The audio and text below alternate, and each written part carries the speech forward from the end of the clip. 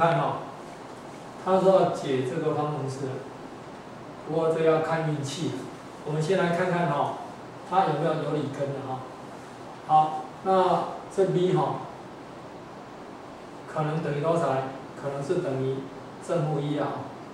不过因为它系数都是正的，所以它根的话哈，一定是负根。正负1的啊，正负2，正负3，正负6。a 哈 ，a 是这个因数嘛，正负1，正负2，正负3，正负多少？4也可以哈。正负6也可以，正负8也可以。正负多少呢？8，再来多少呢？12也可以。正负24。好所以这个各分之 b 哈，我们都是取负的。那个负1行不行啊？我们看这加起来等于多少？40几嘛。再加这个，是多少？这个加起来是30，这45了，这加起来多少？只有39，所以也没有负1的，所以有可能是负1/2啊。那个有没有可能是说负2、负3、负6？有没有可能？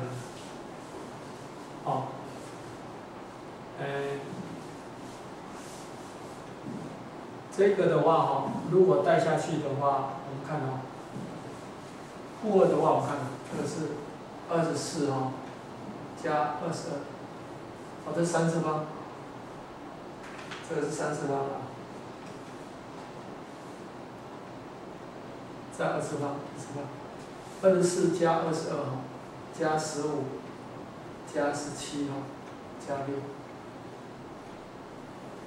我们看这个负2，这是24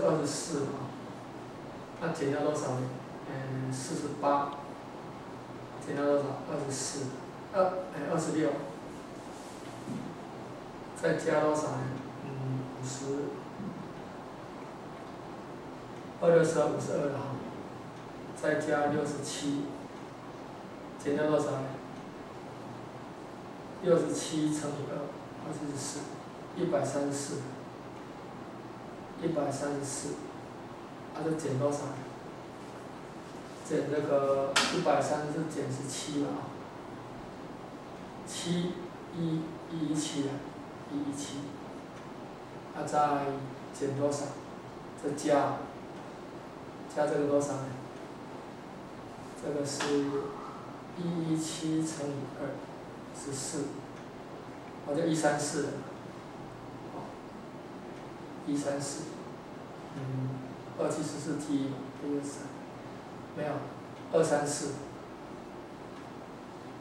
所以这样是240那个2以下的就没有根了，为什么？因为是正负。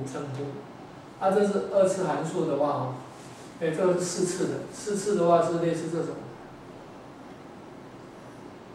类似这种的。那类似这种的话呢，负根的部分，我这里带进去的话，如果是正的，而且这里是正负正的话，那以下的话会越带越大，所以这个时候就没有负根了。所以这些都不可能的。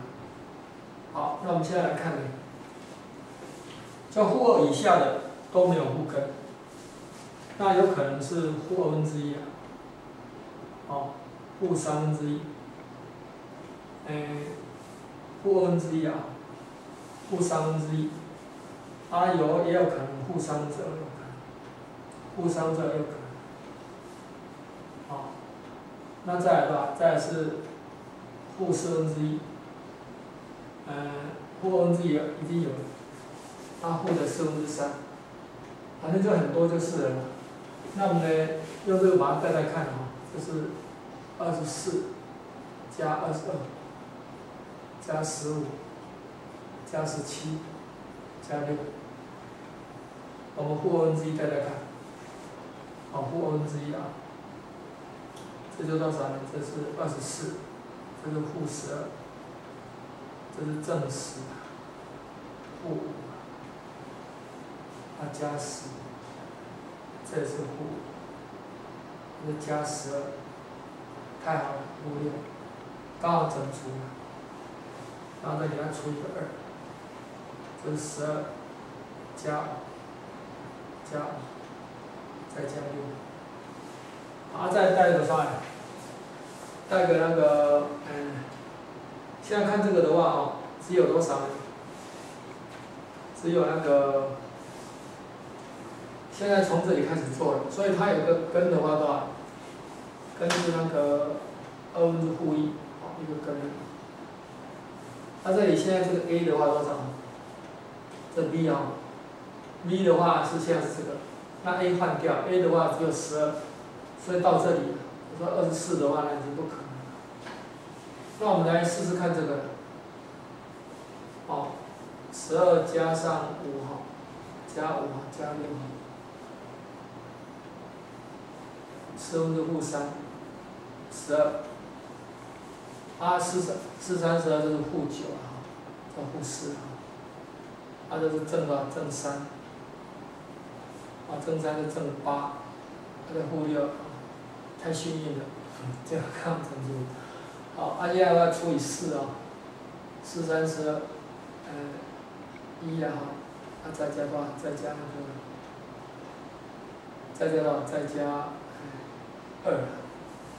所以的话，现在哈，这个多项，这个哈可以因式分解，这个1/2的，可以因式分解成多少？一个2 x 哈。